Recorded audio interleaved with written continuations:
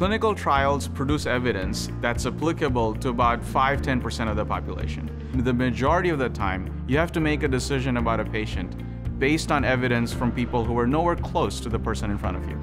The green button is Stanford's vision to use data on similar patients to make care better for you.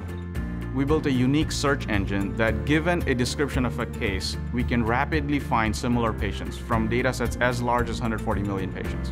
A clinician, when they have a question, they call us or email us with a request. We look through our data warehouse, find similar patients, and produce a report that tells them what happened to patients like theirs.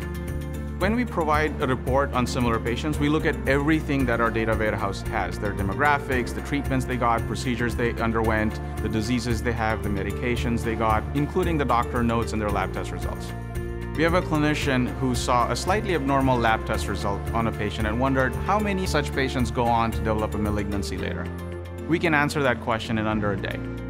If this idea of learning from similar patients goes national, we will revolutionize the way medical evidence is produced and consumed.